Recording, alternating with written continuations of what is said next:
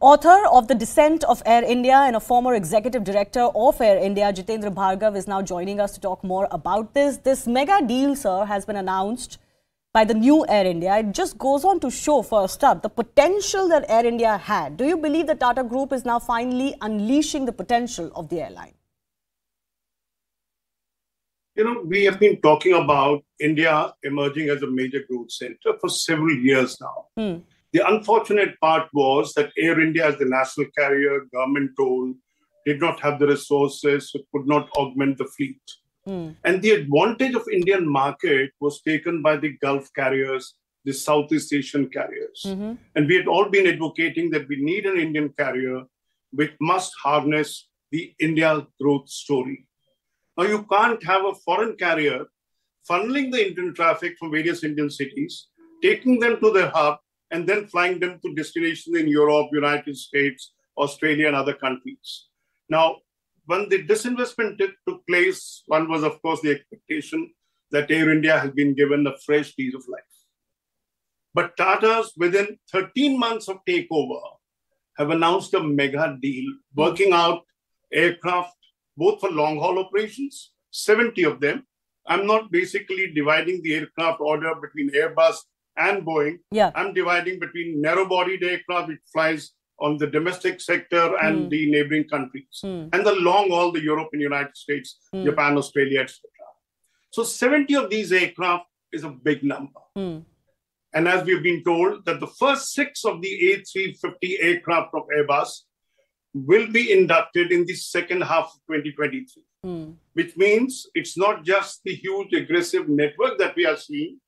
We are also seeing the haste, the urgency that Tata's is attaching to the growth story. So the best thing that could have possibly happened to Air India, first, the disinvestment decision that government took, and took it to the logical end, notwithstanding the criticism that it had. And I am very, very forthright in stating that the mega order placed yesterday just goes on to show how much of the potential had remained unexplored because Air India was owned by cash-starved government of India. And I'm not blaming government of India because they have resources which have to be used for education, health, infrastructure, etc. Okay. Can you give me a sense, though, of what this will do for Air India as an airline in India and globally, and what does this do for the the Indian market as well, for India's position as well? You see, when Air India was disinvested and Tata's took over, they made one statement. We want to live the legacy of J.R.D. Tata. We want to give the world a first-class airline. Now, what I foresee is, or the study or the work that has gone in these last 12 months, is basically how do we live that dream? How do we fulfill the aspirations of the people? So this mega order one, of course, is the domestic sectors, Southeast Asian carriers, which have been exploiting the Indian market and the Gulf carriers. So it will be an Indian carrier now doing it. Now, what's the advantage to us? Let's put it this way. When Gulf countries order aircraft on the strength of Indian market, or the Southeast Asian carriers expand their fleet, where is the employment generated? It's generated in those countries, the pilot, the cabin crew, and others. Where are the taxes earned? Where do the airports kind of take the long haul, big aircraft traffic, etc.? So it's, for us, when you hear Joe Biden hailing the move, President Macron of France hailing the move, Prime Minister Modi himself being present at the Airbus announcement, what does it indicate basically?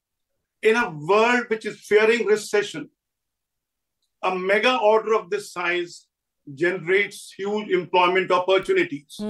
A point underlined, underscored by no less a person than Joe Biden, who said 1 million jobs over spread of 42 states. Now look at the potential, and only Tata's could have done it.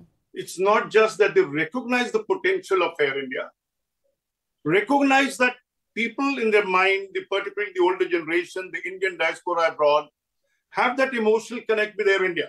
They'd all been feeling, look, what's happening to Air India? And when I wrote my book, The Descent of Air India, I brought this factor out. that people want to fly Air India, but we are not living up to their expectations. And here is Tata's doing just that.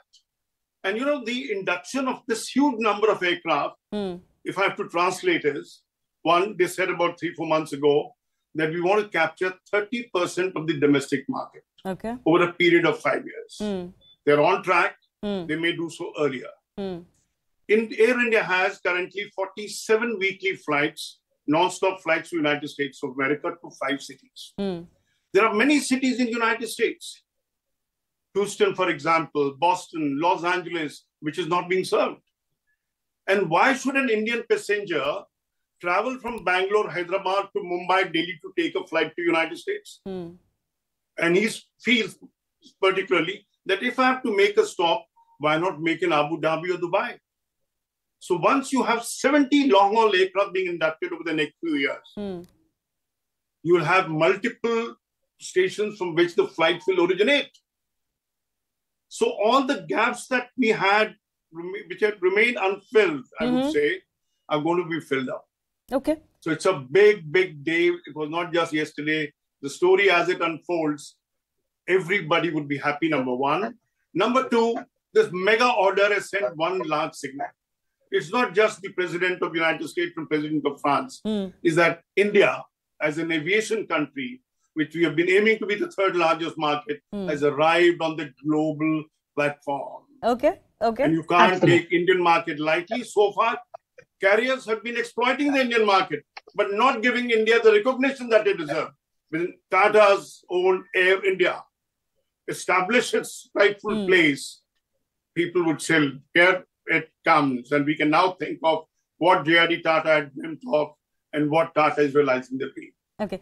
Can I ask you a quick follow-up though? When you talk about especially these long-haul flights, do you believe the prices of those journeys will also come down? Will they become more affordable when you're flying an Indian carrier? Something like that, a benefit to the end user? You know, this is a question that is often asked on the fares. Fares are determined by competition. Fares fluctuate during seasons. And once you have a fairly large quantum of capacity deployment, fares naturally go down because all airlines endeavor to fill up the seats. And competition is not being restricted. Okay. But what do people look forward to? A, safe travel, which will be ensured. Quality travel, standard of service. We can all look forward to it. There are no compromises as far as Tata-owned Air India is concerned because funds is not a constraining factor. Okay, I'll leave it at that. Everybody is genuinely happy with this deal and certainly it is signaling a rise for Air India and for the Indian industry as well. I thank you, Jitendra Bhargava, for joining us.